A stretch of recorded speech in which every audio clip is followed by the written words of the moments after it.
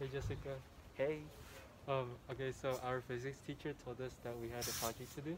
was it the Doppler effect? Yeah.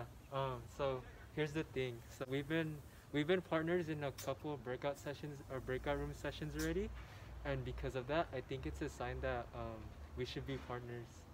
No. What are you saying? No? No.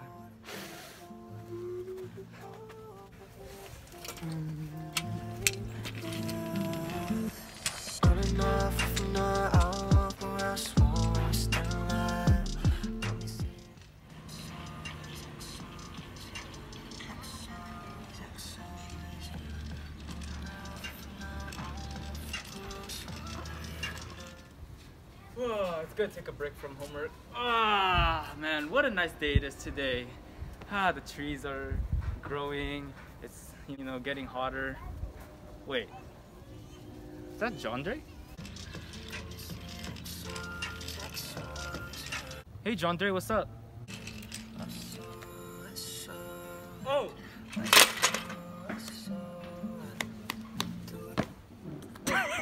Hey Jacob. Jandre, what was that? What are you? Are you mad? Sad? What happened? Oh, it's because Jessica. She rejected me to be her partner for our physics project. Oh, what's the project about? Oh, actually, it's on the Doppler effect. Oh, the Doppler effect? I'm also doing that project, but I'm doing it alone, sadly, because,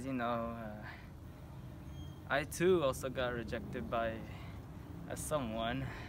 No, Jacob! I told you I don't want to be your partner! Stop hitting me up at 12 a.m. while I'm doing my skincare routine, okay? Okay? God! And she had a wig the whole time, too. Thank God she rejected me. Anyways, you want to do a Doppler effect here since we're technically already here? Oh yeah, I'm down. But what example do you want to do it on? Because, isn't there 4 of them? Oh, we could do the source of sound moving to the stationary observer. Oh, just like what I did right now when I was scootering over here on my scooter.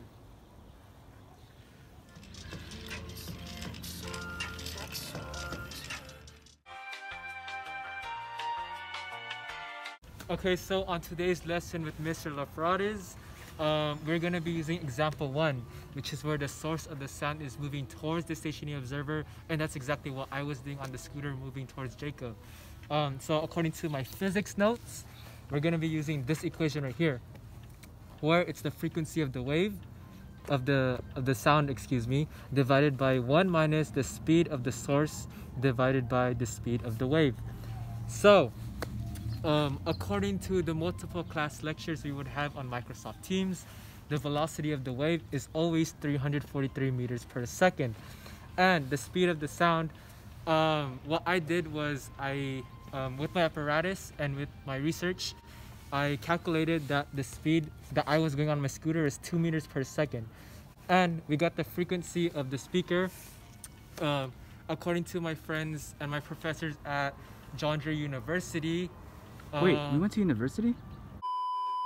Bro, aren't we high schoolers? Oh, dude, I told you, get with the program. If I said high schoolers, we wouldn't seem as qualified. You have to seem like we're smart. This is why the girl didn't want to do the physics project with you. Anyways, thanks to the research at Jandre University, we got the frequency to be 400 hertz.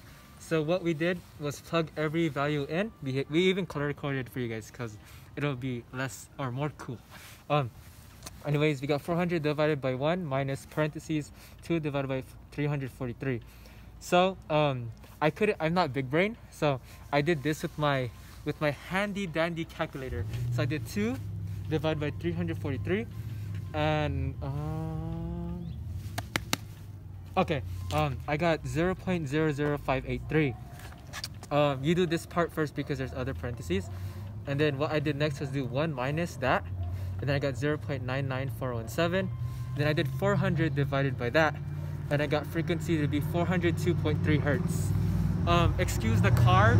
We are currently going through some things financial wise. Yeah, we got budget cuts and everything, so I'm sorry guys, but yeah. Oh shoot, the video is actually pretty good. Yep. Alright, oh shoot, I gotta go now, dude. Alright, I'll text you when I get home, alright? Alright, see you, Jandre. Bye.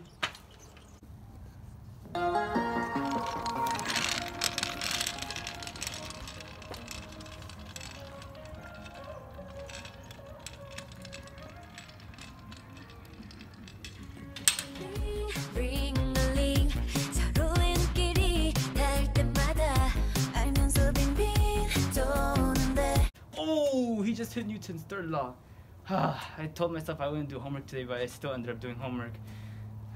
What a break, am I right? Newton's third law.